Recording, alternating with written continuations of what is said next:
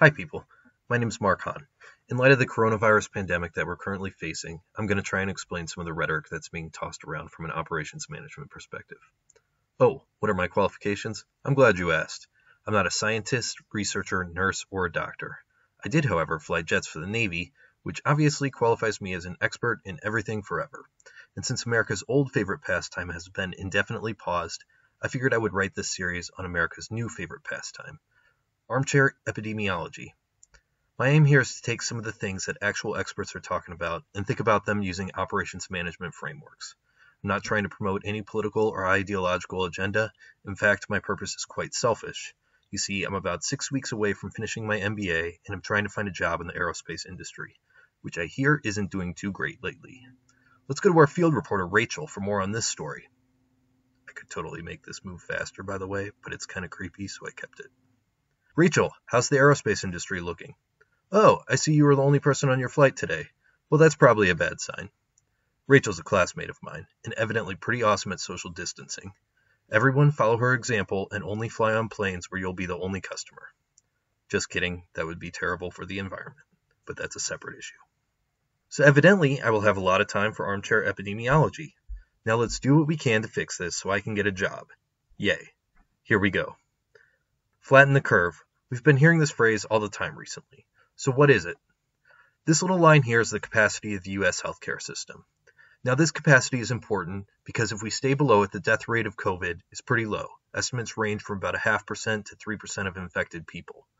This is evident in countries like South Korea, which has managed to keep the strain on its healthcare system below the critical capacity.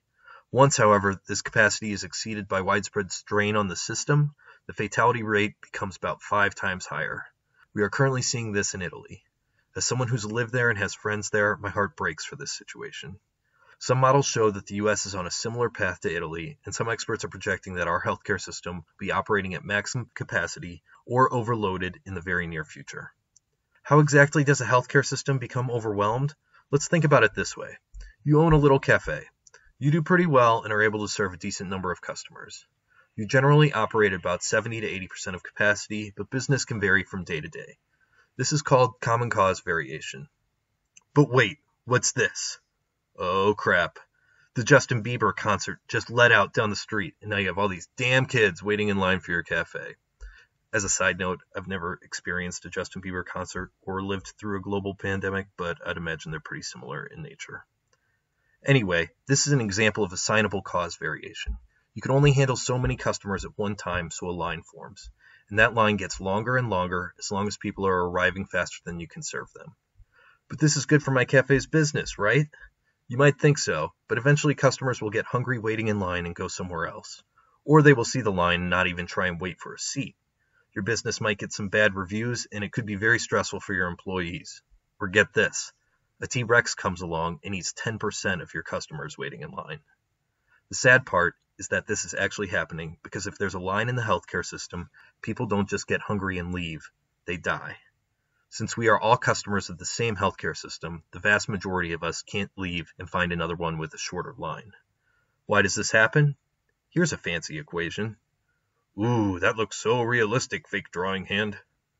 Anyway, this is the math behind queuing theory.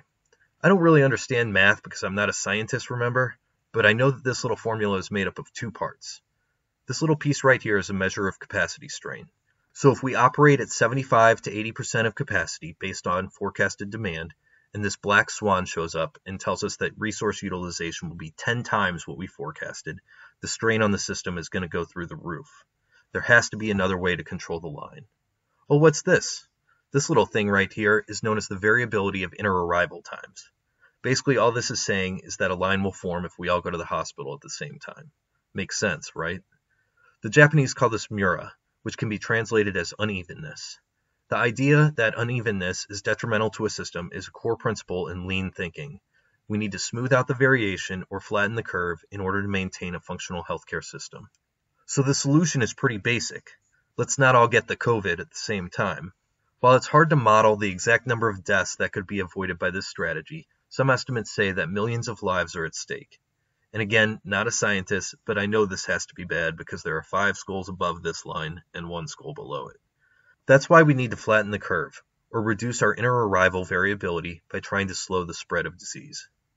I know this all sounds cataclysmic, but I promise I'm not trying to fearmonger. I'm simply trying to give a realistic sense of what's happening in our healthcare system through some operations management frameworks. There is hope, though.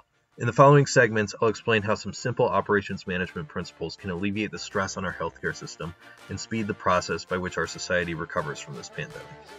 And then I can get a job. Thanks for listening. Here are a few ways you can help right now.